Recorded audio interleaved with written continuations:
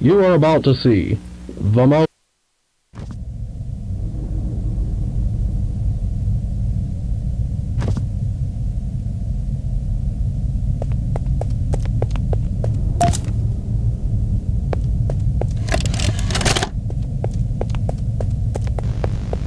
Hi, my name is Leith Pierre, and I'm the head of innovation here at the Playtime Co. Toy Factory.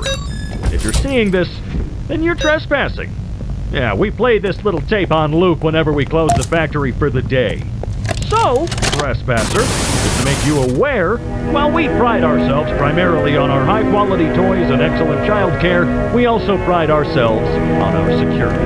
For example, this facility is full of hidden motion triggers, which, once set off, will turn on the factory's emergency alarms and directly contact the authorities. And that's one of the more tame aspects of our security system. No spoilers. So, you've got my warning. It's not too late to turn around. I just hope that you're certain whatever you're doing is worth it.